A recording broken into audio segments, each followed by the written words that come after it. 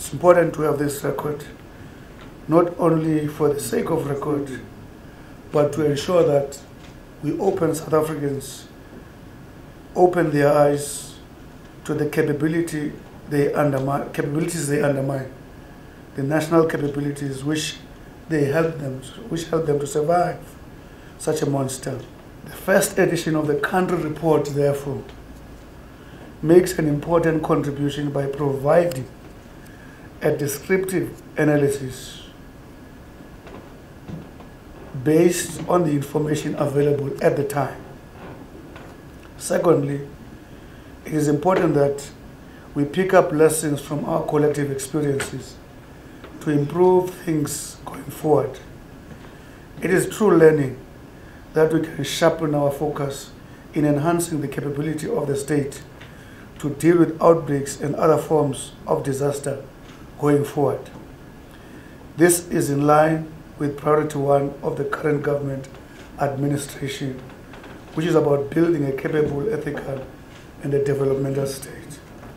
With this said, I acknowledge the foresight of the late Minister Jackson Mthembu, may his soul rest in peace, and the DPME team for recognizing at the onset of the pandemic that the research towards the development of a country report was needed to be initiated.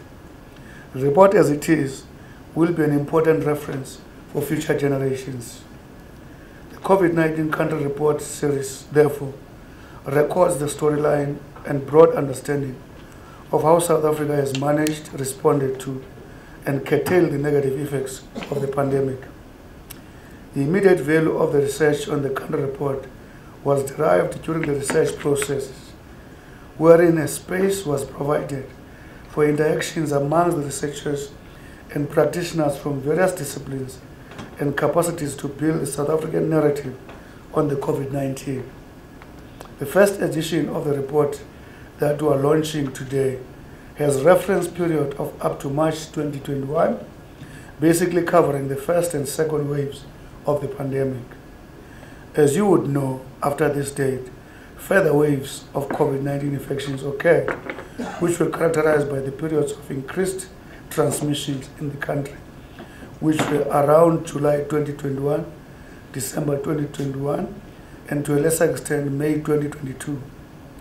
Research has continued towards the production of the second edition, which will cover an extended period and update the analysis in terms of understanding the effect of the pandemic and some of the outcomes of the interventions implemented. Indeed, ladies and gentlemen, the scale of interruption was enormous. COVID-19 presented health crisis with major implications for the economy and society. There were sad moments as the number of deaths escalated, taking a toll on the families, friends, neighbors, and the frontline workers. Pre-existing socio-economic challenges of unemployment, poverty, and inequality were amplified. Among other things, valuable learning time at school was interrupted. The complex nature of the pandemic required a multi-pronged, multi-sector approach. Accordingly, South Africa's response was comprehensive and visibly led by the President and the Minister of Health. Overall, response emphasized saving lives and saving livelihoods. The approach followed by South Africa was appropriate for local conditions and resonates with the conclusion of the independent panel for pandemic preparedness and response that was commissioned by Director General of World Health Organization, which noted that countries that successfully managed the COVID-19 pandemic adopted inclusive whole of society and whole government approaches by seeking scientific guidance, engaging health professionals across the board, including community leaders, and involving vulnerable and marginalized populations through a coordinated approach between national and sub-national governments.